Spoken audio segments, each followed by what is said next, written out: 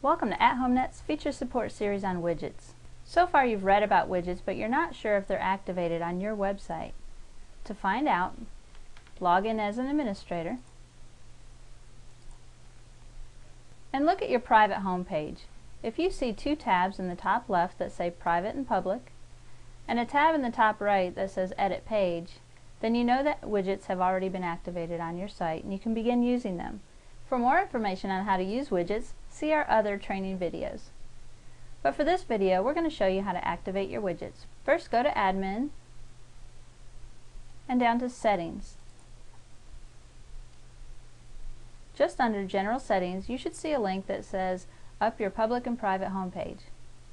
Click on that link. It will ask you for your admin password. Once you enter it, click Continue.